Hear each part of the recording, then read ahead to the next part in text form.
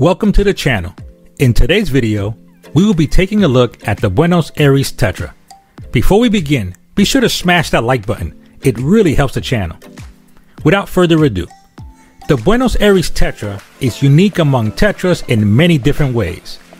This makes it an interesting option for anyone looking for something with a bit more variety and something that isn't the norm. They do have a slightly different care requirement, which is why it is important to know all the little details about them. To reduce the hassle for you, here is everything you need to know about the Buenos Aires Tetra to be able to take proper care of this rather intriguing freshwater fish. A little background. As the name suggests, this is the fish that is primarily found in Argentina. Buenos Aires is the capital of Argentina in the Rio de Plata region. It can also be found in other freshwater bodies such as lakes, rivers, ponds, and streams in parts of Brazil and Paraguay as well.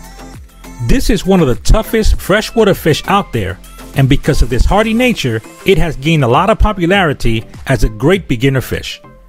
However, unlike many tetras, it isn't suitable for a planted aquarium or even as part of most community aquariums, as we shall soon find out.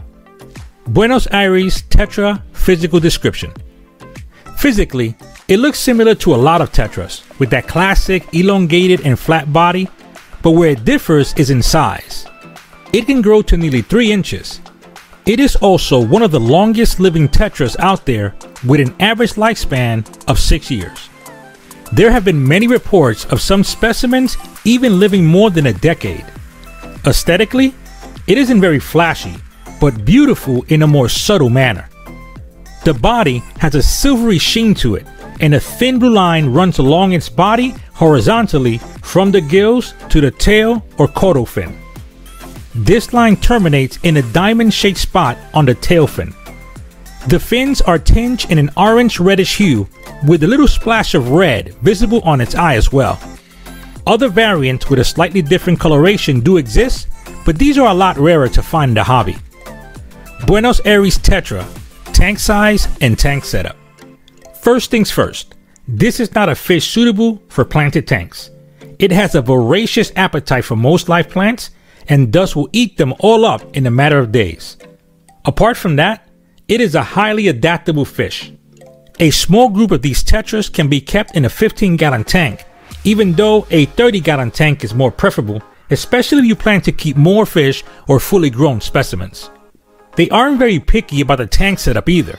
However, it is also a good idea to provide a mix of hiding spots and open spaces.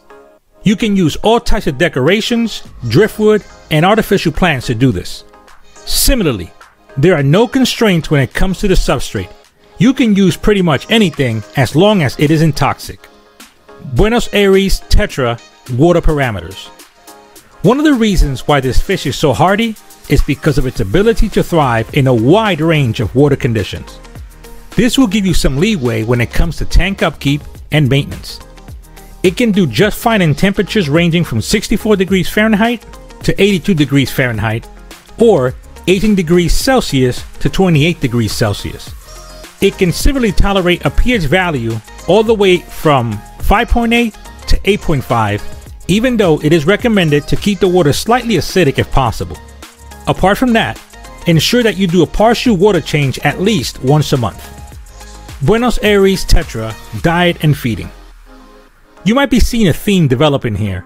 This fish is not at all demanding, and this trait can be seen in its feeding habits as well.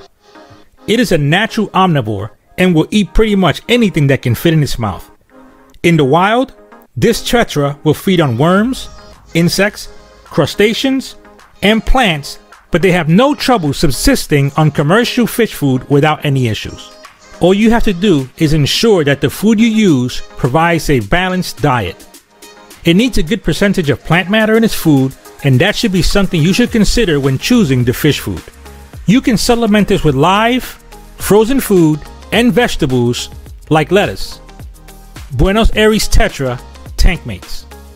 This is one of the areas you will need to be a bit careful about.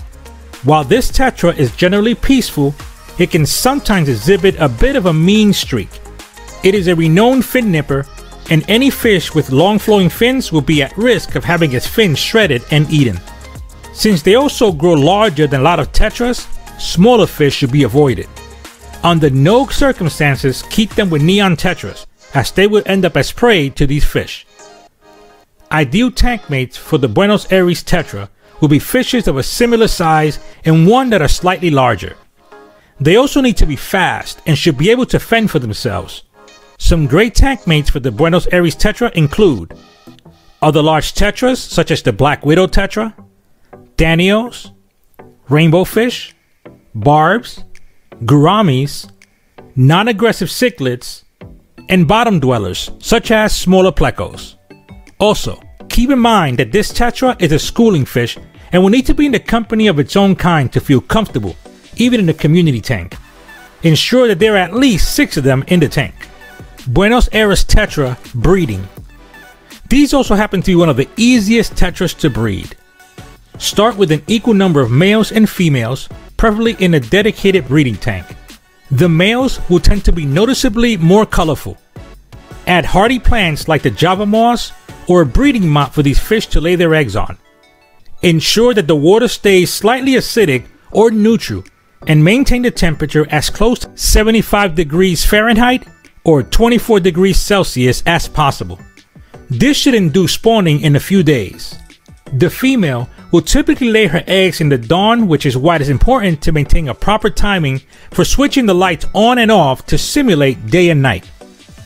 Once the eggs have been laid, remove the adults. The eggs will hatch in about 24 hours. They will feed on the egg sacs for the first 3 or 4 days, after which you can provide them with freshly hatched brine shrimp, microworms, finely crushed flake food, or commercially available fry food. The Buenos Aires Tetra is not for everyone, but if you are looking for a robust fish that can stand up to a lot of beginner mistakes while looking and behaving in a rather active manner, and you are not interested in live plants, then this fish is definitely a viable option. I hope you enjoyed this video. Don't forget to smash that like button and be sure to subscribe, and I will see you in the next video.